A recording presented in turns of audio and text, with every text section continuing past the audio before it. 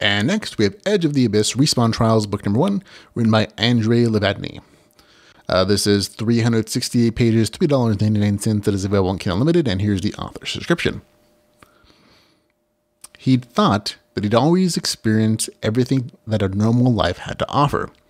He'd thought he could clearly see what his future holds. That his sudden phone call changed everything.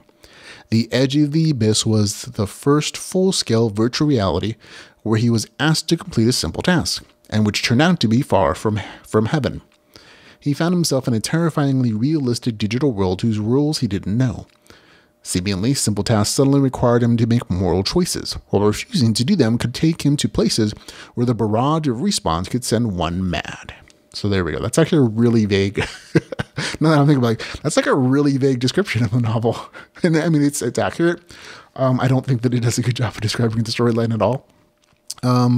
Full disclosure, I received an advance copy of a review. I purchased a copy when it became available. That seems to be a theme for the episode. But again, this is 368 pages, $2.09 available and unlimited.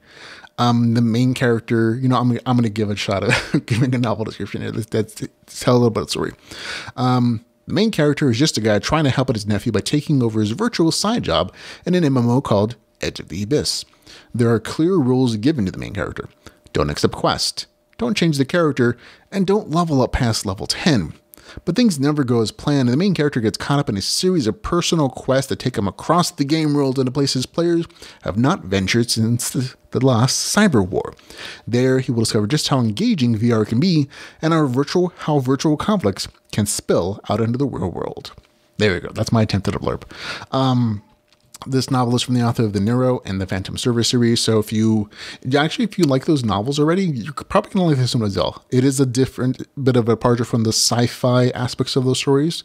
This one's more of a slice of life fantasy VR MMO, the LitRPG story. But it's still just as well written. It has this similar depth of game mechanics, depth of lore, and depth of world building in the story that those other stories have. So there's still the good writing that you would expect from the author. And I was personally surprised at just how well the real life storyline portion of the story was written. Then I remembered, oh, it's Andrei Levadny. Of course, it's going to be good. And I stopped being surprised. Still, the game stuff is pretty much slice of life, with the clear introduction to the game mechanics by the main characters, like opening experiences. But there's still lots of action and adventure in the story, even though it is slice of life. The main character fails and learns all along the way, through endurance and perseverance, he grows in power, which is always a good power curve in these kind of stories.